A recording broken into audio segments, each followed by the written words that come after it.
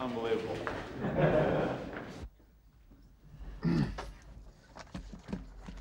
Moving onward through, and it is a hair-raising story.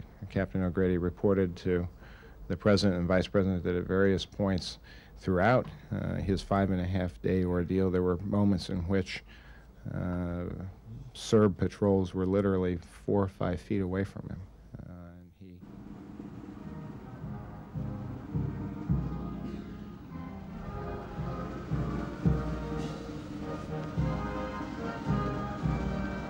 And although they still had to dodge bullets, but he gave us something more precious than we can ever give him, a reminder of what is very best about our country.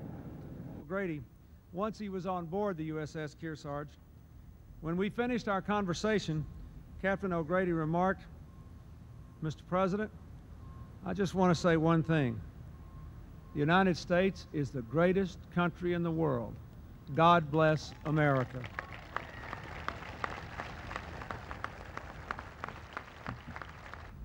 I have to tell you all, I just cannot believe this response. It's overwhelming, and it's still unreal in my mind that I'm getting this. But the Global Positioning Satellite.